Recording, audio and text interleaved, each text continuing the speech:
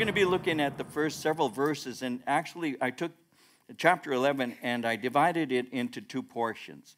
And so we'll be looking at part 1, chapter 11 today. We're looking at the elect of Israel.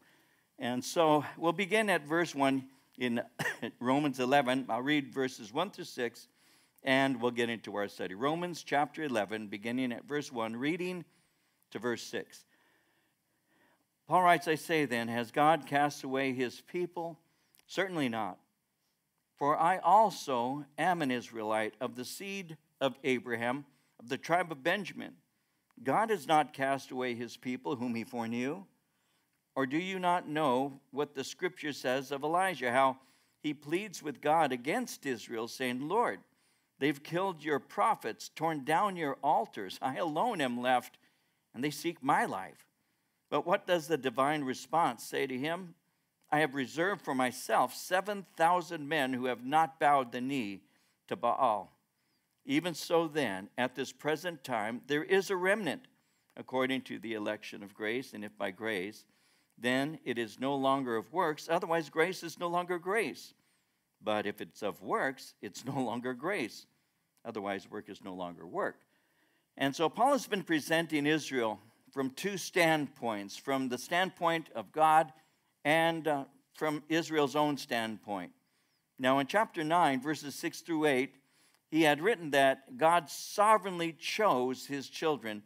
He had said there, it is not that the word of God has taken no effect, for they are not all Israel who are of Israel, nor are they all children, because they are of the seed of Abraham. But in Isaac your seed shall be called. That is, those who are the children of the flesh, these are not the children of God, but the children of the promise are counted as the seed. And so he's speaking of how God has chosen his people. And he had said in chapter 10 that Israel stubbornly refused to respond to God. And as we looked at chapter 10, he had said at verse 21, the last verse of the chapter, he said to Israel, he says, all day long I have stretched out my hands to a disobedient and contrary people. So they have consistently been disobedient. They have consistently resisted him. I mentioned to you out of Matthew 23, verses 37 through 39, how Jesus had said this. He had said, O Jerusalem, Jerusalem, the one who kills the prophets and stones those who are sent to her. How often I wanted to gather your children together as a hen gathers her chicks under her wings, but you were not willing. See, your house is left to you desolate. For I say to you, you shall see me no more till you say, blessed is he who comes in the name of the Lord. So he had already pointed out that the nation of Israel has stubbornly refused, stubbornly rejected him and the sending of Messiah. So as he's been sharing that in chapter 10, he begins in verse 1 here by actually answering a question. In verse 1, it reads, I say then, has God cast away his people? The question would be, has God cast away the people? But he answers and says, certainly not. For I also am an Israelite of the seed of Abraham, of the tribe of Benjamin. So will Israel's stubbornness result in their never being saved, the Jews not being rescued by God? Will God ultimately and forever reject Israel? Now, seeing that Israel has rejected Messiah, what will become of them is what he's dealing with. What will become of them as a people? Now, Paul had already prepared his readers for this section in chapter 9, verses 27 through 29, when he said that God has a remnant. So in this portion of Scripture, he's clarifying what he's referred to earlier. So he begins in verse 1 again with the question, did God cast away his people? So we're going to see in a moment that the answer to that question is no. In Jeremiah 46, verse 28, it reads, do not fear, O Jacob, my servant, I'm with you, declares the Lord. Though I completely destroy all the nations among which I scatter you, I will not completely destroy you. I will discipline you, but only with justice. I will not let you go entirely unpunished. But he said, I will not completely destroy you. Now, when we're speaking about Israel, and I'm refreshing your memory for a moment, in chapter 9, he had said in verse 6, not all who are descended from Israel are Israel. That's because Israel is not simply natural descent, but spiritual. In Matthew chapter 3, verses 8 and 9, we read, "Bear fruits worthy of repentance. Don't think to say to yourselves, we have Abraham as our father. For I say to you that God is able to raise up children to Abraham from these stones." It's not the natural descent. It's not that you can point back, he is saying, and say that we all are from Abraham's seed, Israel being the children, will say, of Abraham. So he had already pointed out to be recognized as children of Abraham actually requires faith. He had already said that in chapter 4 when he said in verse 9, we say that faith was accounted to Abraham for righteousness. And so it's not physical descent. Not every physical individual who claims that they have a kinship to God through Abraham is really Israel. Israel is actually made up of those, there is a spiritual quotient, we'll put it that way. There are Jews, and then there are those who are real descendants of Abraham by the basis of faith. And that's the point he's making right now. And I'll develop that with you as we go through this. So he's speaking of himself in this way, and he's saying that in reality, I'm an example. He's saying, I'm an example of what would be called a Christian Jew. I'm both Jewish and Christian. And that reveals that such a person actually exists. When you go to Israel, I've said this before, I'll say it briefly. At least the last time I remember checking on this, maybe it's changed since then. But if you were of a Jewish heritage, if you were Jewish ethnicity, you took a DNA test, and you're a Jewish person, you could apply for citizenship in Israel based on the fact that you have Jewish DNA, and they would accept you. But if you're a Christian who is also of Jewish descent, and you claim to be a Christian, they would say you cannot receive citizenship here because you're not Jewish. They would say you're a Christian, which in their mind, and this is recent, it may still be, in their mind, you stopped being Jewish when you became a believer in Messiah. And that's a fact. I mean, that's what's been going on for quite some time. But Paul is saying, no, God has not cast away his people. I'm an example of a Jew who's a believer in Messiah. That's a point he's making. Now remember in Ephesians 2, in verses 11 through 13, Paul had said, remember that you, once Gentiles in the flesh, who are called uncircumcision by what is called the circumcision made in the flesh by hands, that at that time you were without Christ, being aliens from the commonwealth of Israel, strangers from the covenants of promise, having no hope and without God in the world. But now, in Christ Jesus, you who once were far off have been brought near by the blood of Christ. And so it's the blood of Christ that brings you into the family of God. So he said to the Galatians in chapter 3, verses 28 and 29, there is neither Jew nor Greek, slave nor free, male nor female. You are all one in Christ Jesus. If you belong to Christ, then you are Abraham's seed and heirs according to the promise. And so that's what we call a spiritual kinship to the nation of Israel. And so, has God cast away his people? Certainly not. So he goes on, he says, God in verse 2 has not cast away his people whom he foreknew. Or do you not know what the scripture says of Elijah, how he pleads with God against Israel, saying, Lord, they've killed your prophets, torn down your altars. I alone am left. They seek my life. But what does the divine response say to him? I've reserved for myself 7,000 men who have not bowed the knee to Baal. Even so then, at this present time, there is a remnant according to the election of grace. And if by grace, then it's no longer of works. Otherwise, grace is no longer grace. But if it's of works, it's no longer grace. Otherwise, work is no longer work. So, has God forsaken his people once again?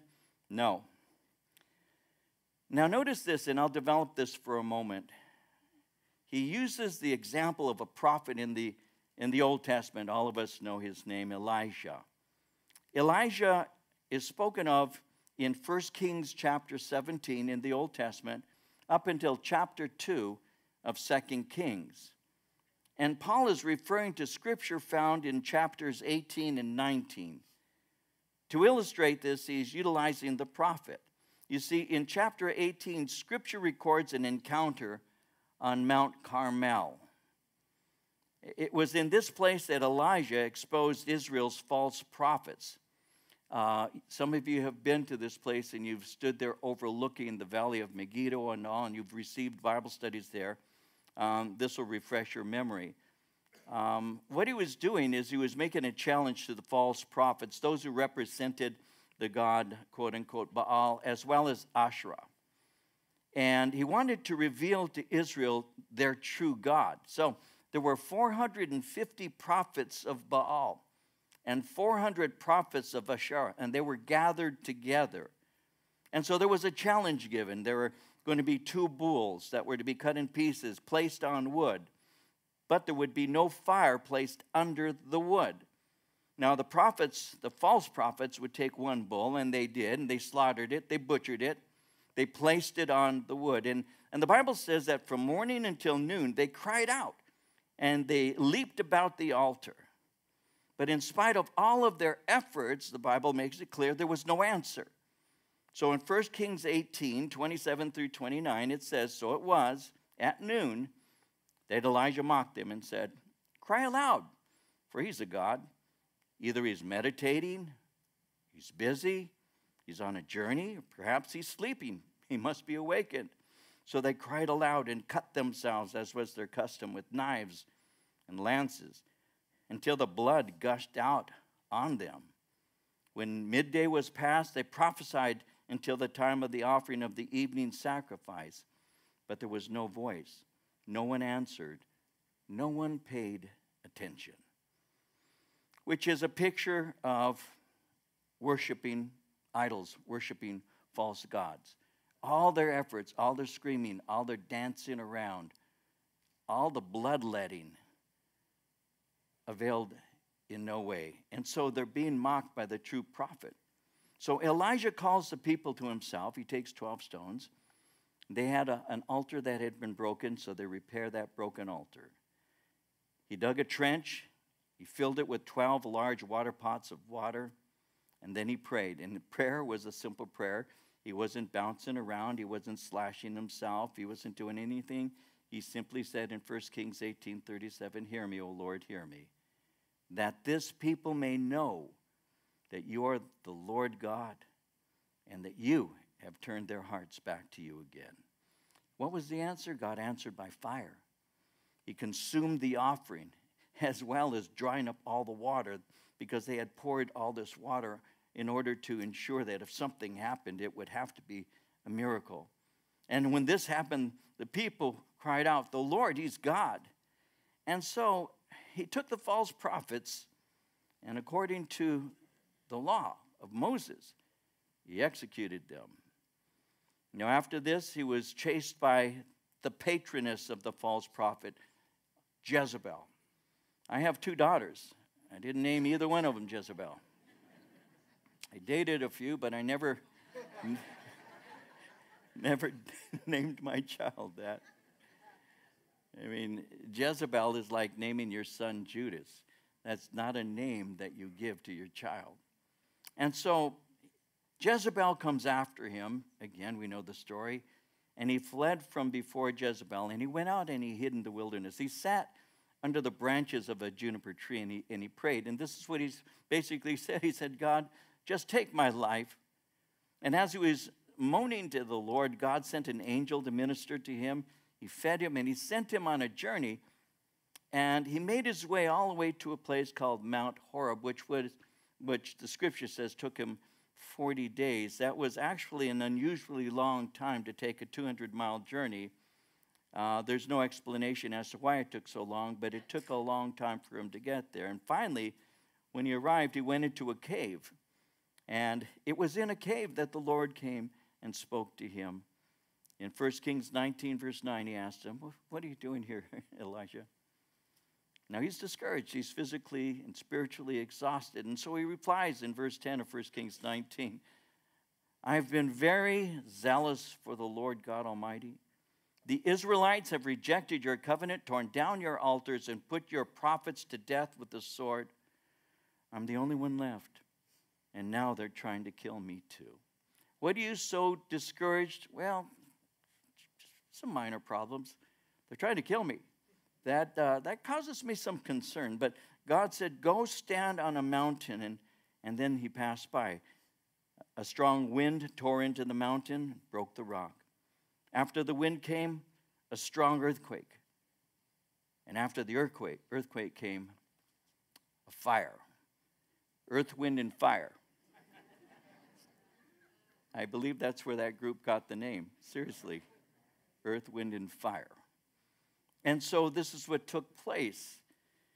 Now, the scripture says the Lord was not in the wind, the Lord was not in the earthquake, and the Lord was not in the fire.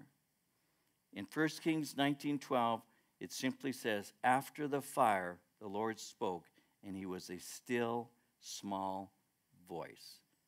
A still, small voice. Earth, wind, and fire. Earthquake, windstorm, and fire. A still, small voice. What are you saying?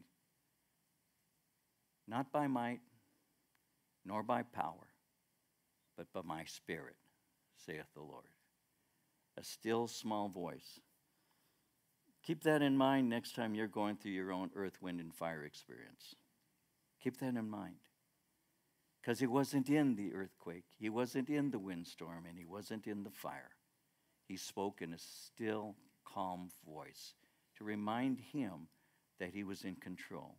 He didn't have to do something so extreme. He simply needed to bring comfort into a broken prophet. You see, he's saying to him, and we'll get back to the passage, but he was saying, I will accomplish this work. You're not alone. You see, he thought he was alone. But God says, no, you're not alone. I have reserved for myself 7,000 men. You know, church, today we can feel that we are alone and we have no allies. We can think in truth, the world is against us. And the onslaught against the faith of the Christian is huge. I mean, even when there have been disasters of some sort and Samaritan's Purse wants to be on the scene to help, and the people of New York say, we don't want your help. It's a real obvious thing that there's a war against the faith of Christ. There's no doubt about it. And sometimes we can begin to be very, very discouraged, and we can think we have no chance, that we're going to be overwhelmed completely. Nobody else wants to be saved. Young people don't care about the gospel. That's a lie from Satan. That's a lie from the pit. That's not true at all. There are still people who are faithful to God. There are still Christians who are serving the Lord with all of their heart. There are still churches that are built on the faith of Christ, proclaiming the gospel. It's still happening.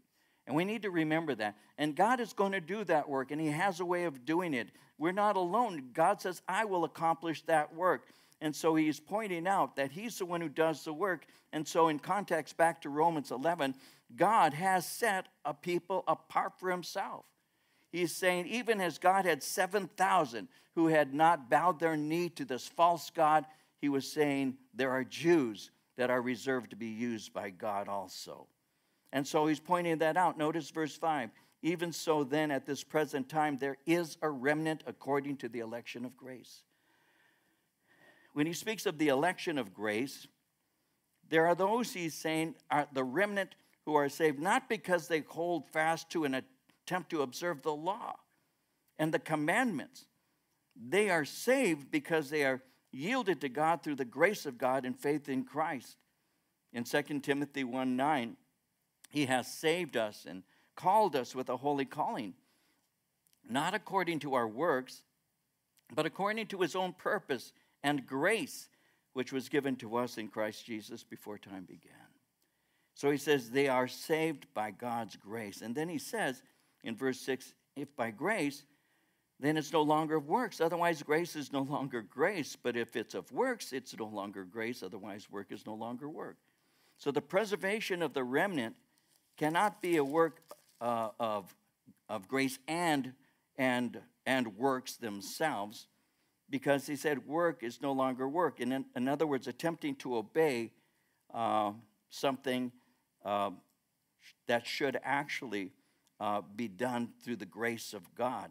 You cannot, in other words, be saved by your efforts. It's all going to be always by the grace of God. And so grace is what we trust in. I made a note to myself. I'll say it very, very briefly because I ain't going to get through this. And we're going to have communions. So I'm going to relax a moment, and I'll stop where I stop so we can have communion. I wanted to share this, but here, this is important for you. I'm going to point it to you and take just a moment. Verse 6, again, if by grace, then it is no longer of works, otherwise grace is no longer grace, but if it is of works, it is no longer grace, otherwise work is no longer works. There's a scripture, quote unquote, it's not really what we would call a scripture, but it's referred to by those who are proponents of Mormonism. There is a scripture, quote unquote, that they quote. And this is basically what they say. They say we are saved by grace. After that, we have done all that we can do.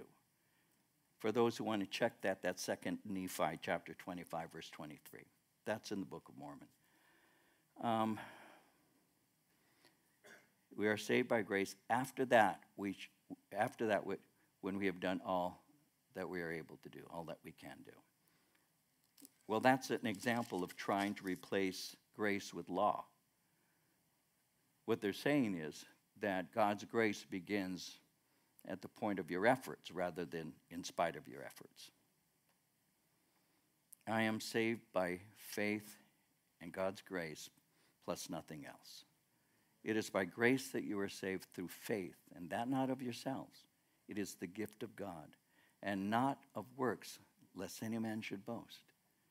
If I could perform works that would give me a relationship with God, then Christ has died in vain. Paul said, I do not frustrate the grace of God. For if righteousness came by the law, Christ has died in vain. He said that in Galatians chapter 2. And so, you are saved by the grace of God through faith.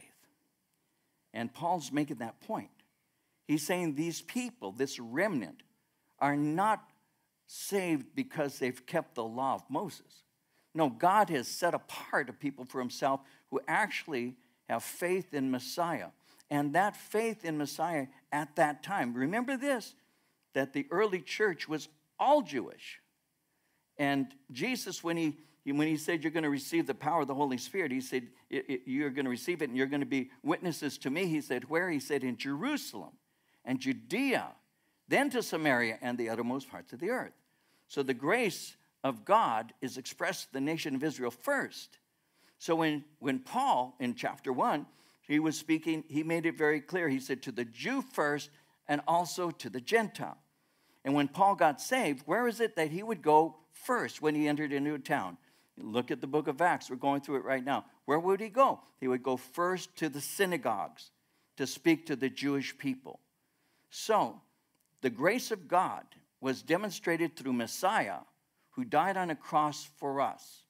Both Jew and Gentile come to relationship with God in the same way. Abraham had faith.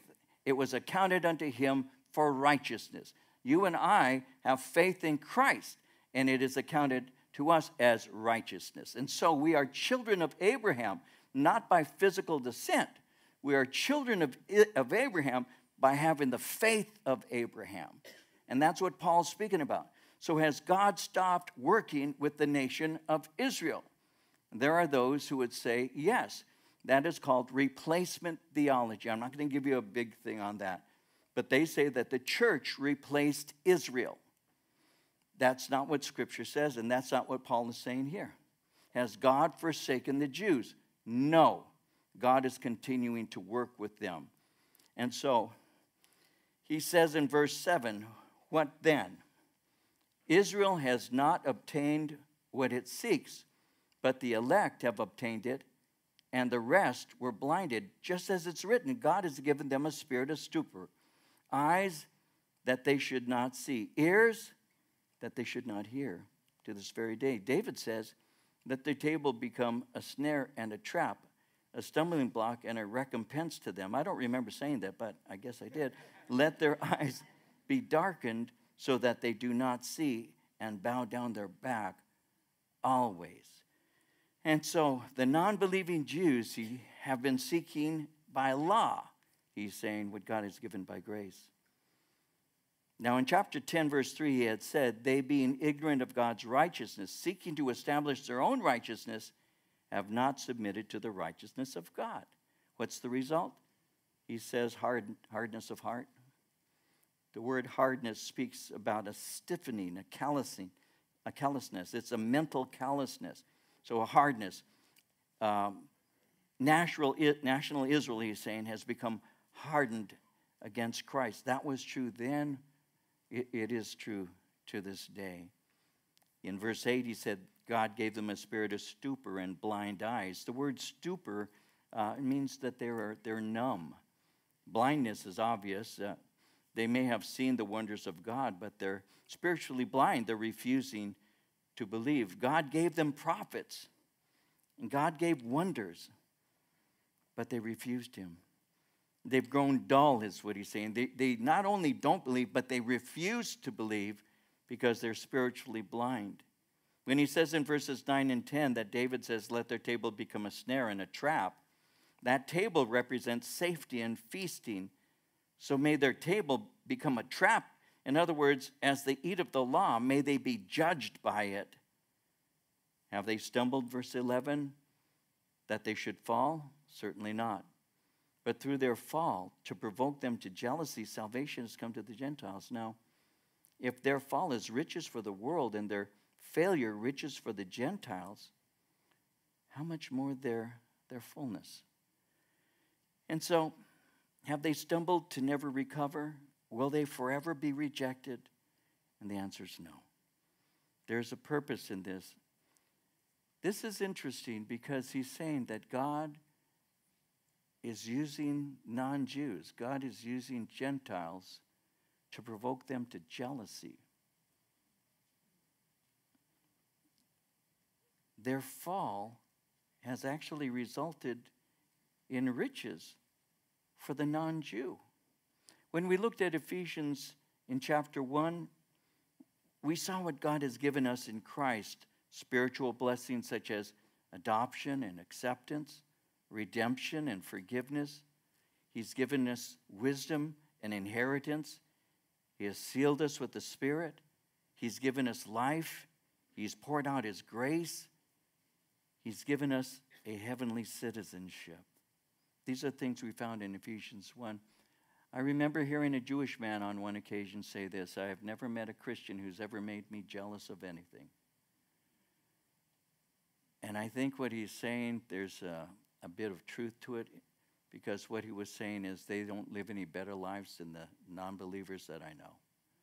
And there are quite a number, and we know this, it's not a judgment on people who try and fail. Who's going to be perfect other than me? Nobody. So, but it is true, isn't it? I mean, we all fail. We all stumble. I mean, who's to say that's not true? Of course it's true. We aren't in heaven yet. We're not perfected yet. We still have a long way to go, and that's all to be admitted. But it's never to be used as an excuse.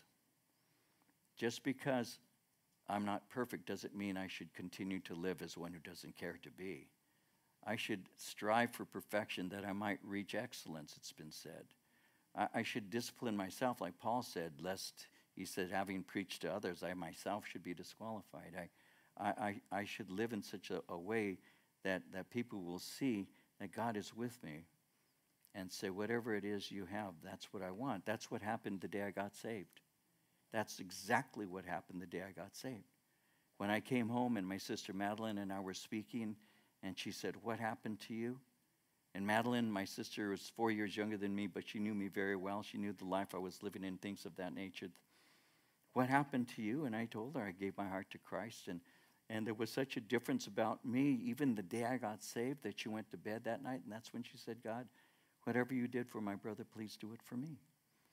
And are there people in your life that look at you and say, whatever they have, that's what I need?